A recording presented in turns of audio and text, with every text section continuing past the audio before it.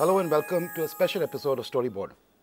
Like a lot of the programming on CNBC TV18 this week, Storyboard 2 is going inside Bengaluru. And to be different from what we've always done, we are not talking about many brands that Bangalore has given birth to and so on.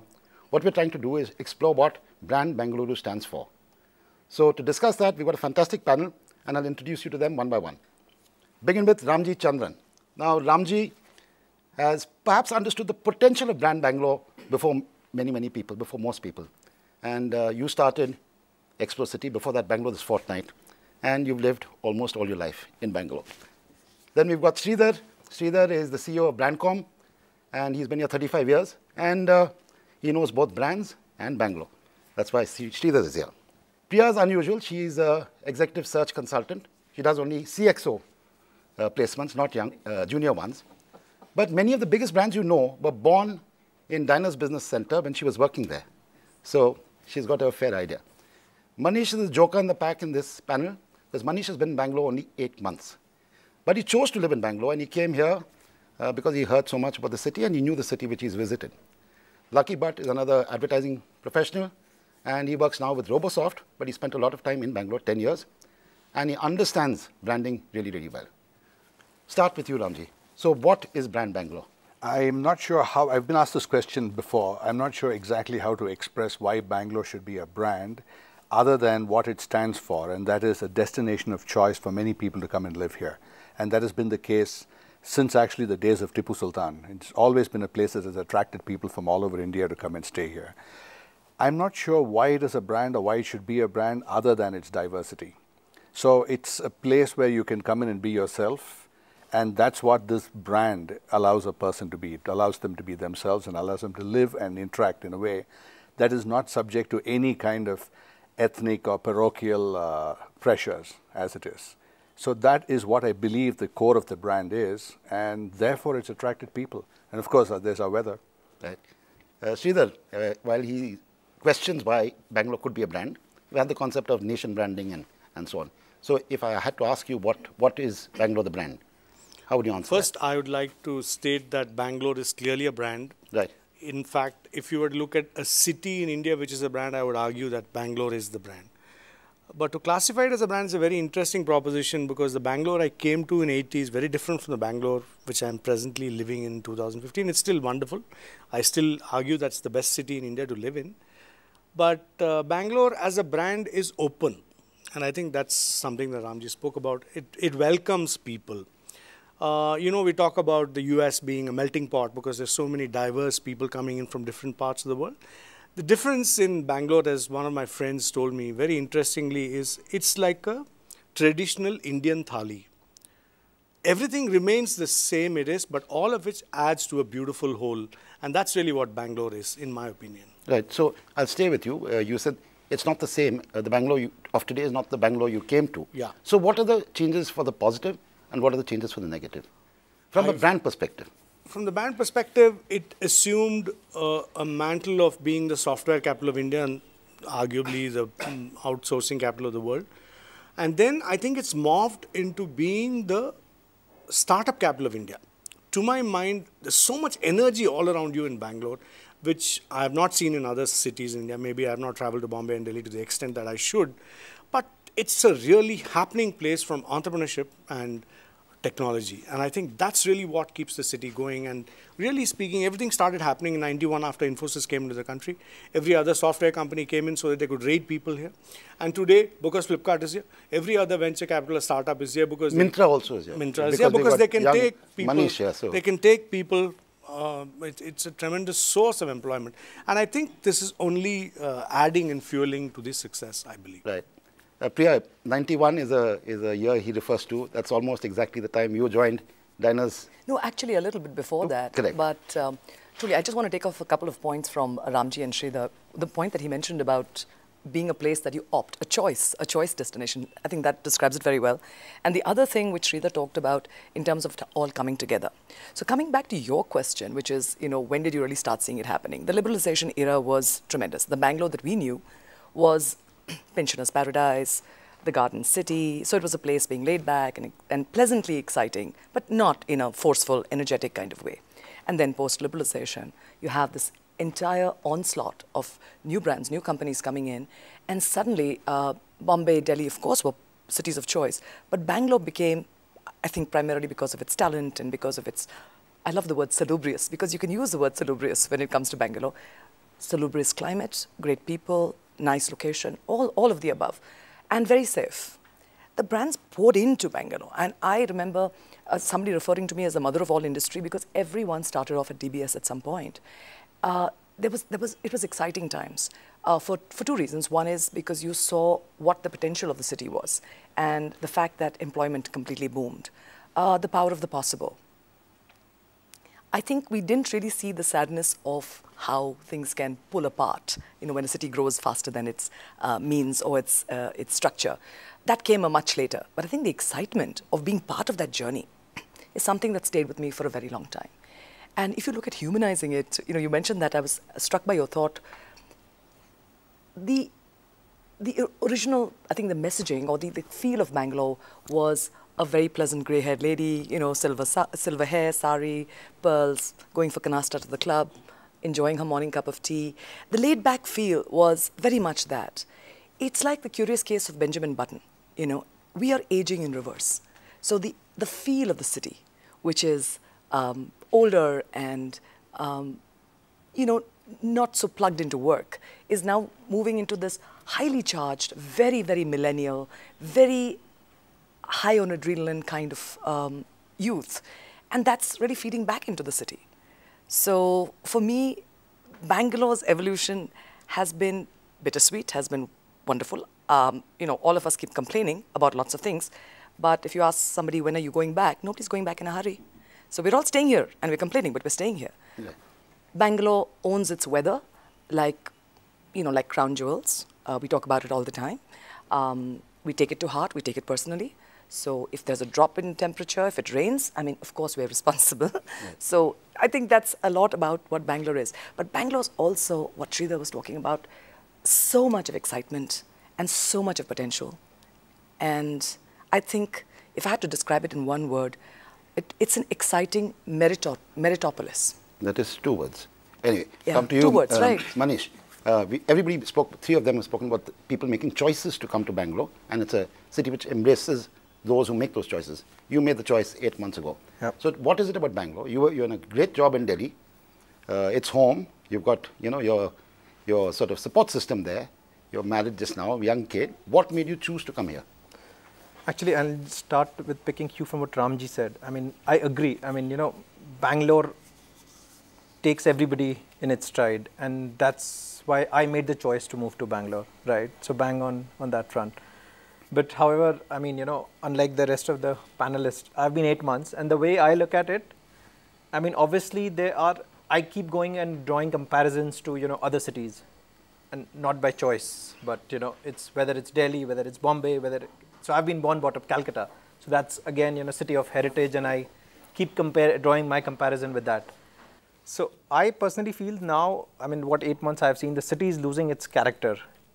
It almost needs to repossess itself from the charm and, for me, yes, the weather is the phenomenal part about it. Yeah. And it still has its magnetic properties, but somehow it needs to, go back to where it was and have an identity of its own in order to, almost like get bests of Delhi, Bombay and retain its own character.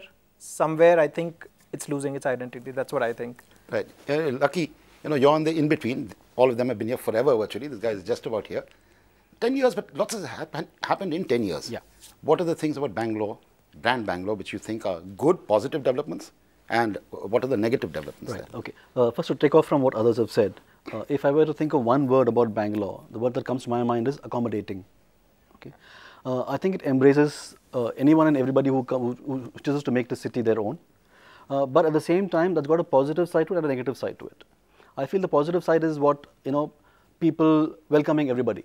Okay, for example, to give you a small example, in my building, as is want in most buildings, the security guys are fresh off the boat from UP or Bihar. Okay, but Mr. Nijalingappa, who lives in our building, will talk to him in Hindi. It's unlikely that that will happen in any other city in India. Make him feel welcome. Okay, but the flip side of it is that there is this much berated Ajasmadi culture which kind of accepts anything and everything that is thrown at us, which is a wrong thing to do in any city. So whether it's garbage on the streets, I just muddy. Whether it is traffic problem, I just muddy. So this accommodating aspect of Bangalore cuts both ways, a positive side and a negative side. Secondly, to answer your question about what I've liked in the last 10 years, when I came to Bangalore from Sri Lanka, we have a house in Jayanagar, which possibly is the best locality in Bangalore. Okay, in India. In India, right? Okay, great neighborhood, quiet neighborhood. The average age was 70 in the neighborhood. All the kids were in the US. A lovely place. Okay, and a great place for my daughter to grow up. And then we had to move to an apartment in JP Nagar, which is again South Bangalore. And I see that the locality that I grew up in, not grew up in, in the last 10 years, has changed so dramatically. There are multi-storied buildings, there are hotels coming up in neighborhoods, residential neighborhoods, which I think is the bad part about Bangalore. Right. I want to stay in the brand. Now, any city will change. It has to change. Yeah. Infrastructure will become worse, better, all that. But if I stay with the brand, Sridhar, what are the facets of brand Bangalore which have not changed despite population increase, jobs and so on? What are those facets which haven't changed? I think Lucky mentioned about it. I think the complete openness of Bangalore is one thing that has not changed. It was the same in 80, it is the same in 2015, despite, what shall I say, so many invasions, if you will, from all sorts of people with completely diverse backgrounds. But there's been one unique feature about the people who come in from other parts of India, and I think that sort of defines the city. Almost anybody who's moved in here is educated, well employed, and fairly literate and, what shall I say, well mannered, which would be very different from, say, what's happening in a city like Mumbai. And that sort of ensures that the city remains, by and large, the way it is. Grounded. And most of the problems are, of course, about the infrastructure, the governance, all of which is not really, in a sense, I do say all of this impacts brand Bangalore. But I think the openness and the acceptance which everybody spoke about is really what defines Bangalore. Ramjee, when you go to school, your own school, after 30 years or 40 years or whatever, you say, school is not what it was. College is not what it was. It's collapsing. And do you get that sense about Bangalore that this is not the Bangalore you grew up in? And if so, what are the things that upset you, truly upset you about the Bangalore of today? As a wise man once said, nostalgia is not what it used to be. Now, I'll tell you a couple of things that I grew up. I know I've chronicled Bangalore for 26 years running. And I've been looking at it every day. And I've seen it grow. I've seen everything happen. I've seen neighborhoods change. Sometime in the 80s, thereabouts, I think, but actually it's in the early 90s, and I spoke to my father. Dad asked me, how's Bangalore, what's happening? And I said, it's going apart, it's horrible. In the early 90s, it already started to come apart in my eyes. He left me with something that completely changed my mind. He said, that's what your grandfather said in 1960. All right? And that's the way it was. Bangalore is mutable, it keeps changing. Bangalore is always in beta. Bangalore's never stopped running. If there are problems in Bangalore, and there are, we do have a lot of problems in Bangalore. It doesn't matter how old a resident you are in Bangalore, you face the problems today. They're all to do with the failure of the bureaucracy. The bureaucracy has failed. It's led itself to also, if you're talking about brand Bangalore, if there's one thing that has impacted brand Bangalore, it's the bureaucracy and the absence of any kind of sensible governance. And this is what has been the problem for Bangalore. Zoning laws have been put to pot. 272 lakes in Bangalore have become 14. They've been drained into construction centers. I can go on. There's a litany of complaints that I have. Why do we still continue to live in Bangalore? Why do we still like it? I'm not sure. I'm not sure what it is. It's probably the weather. It's probably inclusiveness. It's probably a sense of freedom for young people also when they come in over here, leave their hometowns. They come to live in Bangalore. The young in their 20s, they have a social life that they cannot unparalleled. It's a sense of independence, a sense of freedom. It's a sense of yourself that Bangalore impacts. Right. I can't say that there's anything that I dislike about Bangalore other than the fact that the bureaucracy has failed us. Right. See that if you were the brand custodian of Bangalore, if Bangalore belonged to you, the brand belonged to you, what are the 5 things you would like to see change in Bangalore? No, I would, like for example, if you look at all the big cities, and I've heard some people talk about it, all the big cities have a mayor or a CEO who's actually running the place. The biggest problem is we don't know who runs Bangalore. And that is the biggest challenge. For example, he spoke about governance, and I'll give you the example of Jayanagar, which was such a beautifully planned colony, which is not what it is today. Simply because there's no zoning. If you look on this road, there are something like 60 restaurants. I mean, while you can say it's a watering hole and everything, it's creating so much chaos to all the people who live in the neighborhood. So I think, to my mind, Bangalore's biggest problem is the lack of leadership. And if I were in charge of the brand, I'd first take ownership for the brand. I'd be the champion for the brand and work on some of the funny things. For example, pubs were closed at 10:45. You're a global city. Now, of course, they're trying to sort that out, and maybe they have. So these are the sort of small irritants which are hurting the image of Bangalore. And if you look at the past, for example, in the middle of Bangalore, look at the lung space, Cubbon Park, Lal Bagh, Bangalore Club, everything. And this was planned, a race course 200 years ago. And what are you trying to do? You're trying to take away the race course and trying to give away parts of the golf course, all of which leads to what Ramjee was talking about, a complete lack of governance. Right. Priya, today I opened the newspaper, I see a photo there protesting about what's happening. Which is very common. Protesting about what's happening at Bangalore Club. But tell me, is the citizen of Bangalore getting as involved? You know, we do say that the consumer owns the brand. The brand is not owned by somebody else. So is the citizen doing enough? You're doing it, as Ramjee says, they're in papers all the time. Is the average citizen doing enough? I think compared to any other city in the country, I think we're doing far too much. I don't think it should ever be far too much because we're collective, civic-minded people. But the bureaucracy and the government is failing us so miserably that today the citizen of Bangalore and the voluble citizen of Bangalore is doing much more and much more alone than they ought. I agree. So that, if you ask me, is a huge stumbling block. The constant fight to now just remain status quo has become very hard. So we are not looking at getting better in a couple of ways that could improve our brand. It seems very singular to say brand, just our city itself. We're not making enough attempts to do that. We're looking at a lot of attempts to erode it. And that's frustrating the average Bangalorean. I think Bangalore is one of the cities, I'm sure a lot of other cities have the same issue, of very civic-minded citizens. I think most of the people have been outward. Bangalore has got heart. You look at issues that come up. You look at whether it is health-related or whether it's city-related. The way Bangalore comes together is tremendous. It would be fabulous if the government and bureaucracy were to take that step forward and make this march a little easier. Lucky you had something to say. Just to add to what she said, in my locality there is a lake, which is a namesake lake, Puttanhalli Lake, okay?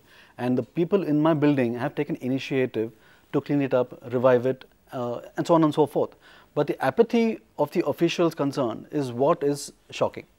So I would totally agree with her. It's, we do a lot more than what we ought to, and than what the officials are doing. Manish, part of the things you want are part of the things Sridhar doesn't want, which is you love this road, you love this place, you love coming to Indigo, so you said, because it's one road where you can get 30 pubs and 40 restaurants, and it creates havoc for those who live there. So how do you deal? How do you react to first Sridhar? I'll react to the point being made on bureaucracy. I don't think that's unique to Bangalore. I mean, that's everywhere in India. You take a smaller city or you take Mumbai, Delhi's of the world. I think that's one thing which is a common thread binding us all. In fact, I would flip the question and say that because Bangalore has so many literate population compared to the rest of the India, right? Probably the onus lies on us much more than any other city to challenge bureaucracy, because you won't find more engineers, more MBAs, more postgrads, more PhDs in any other city than in Bangalore. So the collective literate mind can take the bureaucracy head on. If at any city, then it's this city, is what I would submit. But that's something that's been happening constantly. If you really look at the City Connect, or for example, there's a BBMP restructuring plan which has been submitted, which has all been at the initiative of citizens who are committed and who want to do a lot on this. So I think it's there, very much there. Janagraha, for example. Janagraha, for example. So a lot of work is happening. Unfortunately, it's uphill, Sridhar. It's uphill. The issue is that things are happening. If we were to do this elsewhere, I think there would be a lot more connect. The issue is everything is uphill. You fight harder to go effectively to the same place. You know, the three of you have not lived anywhere else. You're talking about there's no Chennai. fight in any other city. Chennai. You know, there's Mumbai. lots of fighting in other cities as well. Just to address your Sorry. point over there, you talked about the collective intelligence of the people of Bangalore. Yeah. The bureaucracy is part of that collective intelligence. Perhaps. They are not an animal of a different sort. And they're all people who are educated, and it's hard to get into the bureaucracy without passing rather difficult examinations. So it's not that they don't have a mind, and I know some of them personally. They do. Just to give you a small little anecdote again, years ago, one of my columnists was Praxi Fernandez. He used to be the chief secretary of the state. He told me that in 1961, they called an emergency meeting of the Bangalore City Corporation because the city's population had hit 1 million. And they felt at that time they need to recap it, they can't go any further from there. A few years afterwards, I tried to call the bureaucracy to find out what the population of Bangalore was. Nobody could tell me, so I made it up. And I published a number that has been quoted by the UN. I'm ashamed to admit it, but yeah, that's what I did. I just did some extrapolation on the back of, say, so many people died, so many people moved in. I said it's 5.8 million back in the early 90s. That's got quoted everywhere. And I have a feeling the present population stats of Bangalore is based on... I fear this. I fear this. I read was I ought to be arrested for this, by the way. I feel it's an extension of what I said earlier about being accommodating. The flip side of it, that the whole apathy of, chalta hai, whatever happens, let it happen, is what, is the mindset of bureaucrats. There's a big, IT setup coming up in the ring road, traffic jam. Okay, that's fine. You see, the point is, I just wanted to point out, you're absolutely right. You see, the point is, when it is within the legal rights of someone to zone a lake into a development, and there are other Bangaloreans benefiting from that development, such as the developers and the builders, many of whom are my close friends. So, despite that fact, how can you as a citizen prevent that person from earning a legitimate profit? Remember, there is a legitimacy to the zoning problems in Bangalore. There's very little illegal stuff going on. What's hurting us is the legal. It's not the illegal, it's the illegitimate, and that's where you see it. So it's just a matter of zoning. Look at the growth of Bangalore. So one thing fuels another, supply causes demand, demand causes supply, and here we are out of control. And that's what it is. Can it be brought under control? 26 years afterwards, I'm afraid I'm a little pessimistic. Right. But will it impact Brand Bangalore and stuff? No. There's enough of us who can make it happen. Sure. So that's what I feel. To sort of round up, I'm going to ask the two outsiders. You're 10 years, you're 8 months. So are you going to live in Bangalore, or do you have second thoughts about continuing to live in Bangalore? No second thoughts. I mean, love the city. I mean, like I said, it's very inclusive. And of course, weather tops it all. It's a cherry on the cake. What about you, Lucky? No second thoughts at all. I can't imagine any other city that my daughter would grow up in. Well, I think that's very important. It's like your father talking about you and you talking about the next generation. But the one thing, I'm going to wind up here. We're sitting in Indigo Live, which is a place for great music. Music was much better 20 years ago than it is today. Do you agree with that, Ramjee? Well, the music I listened to stopped happening in the 50s. Right. That was jazz. So that's all I listened to. Okay. Thank you. Thank you so much. Thank you, Sridhar. Thank you, Priya. Pleasure. Thank you, Manish. And thank you, Lucky. And hopefully we come back here and discuss Brand Bangalore in another 5-6 years. And it's a better Bangalore. Thank you so much. Thank you.